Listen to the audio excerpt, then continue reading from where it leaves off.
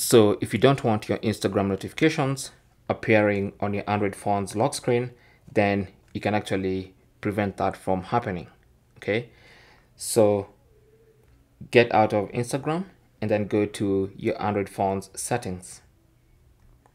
On the settings page, go to notifications and then tap on app notifications.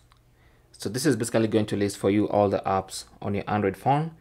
And so what you want to do is scroll down and look for Instagram. So tap on Instagram. And as you can see, we have notifications enabled for Instagram. We just don't want them appearing on the lock screen.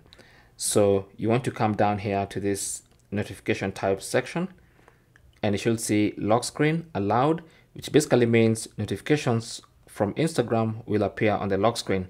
So what you want to do is tap on that. And once it gets unselected like that, that basically means you'll get notifications from Instagram on your phone. They'll just not appear on the lock screen. And that is basically how to disable or turn off lock screen notifications for Instagram on your Android phone. Thanks for watching. Comments and questions down below, and good luck.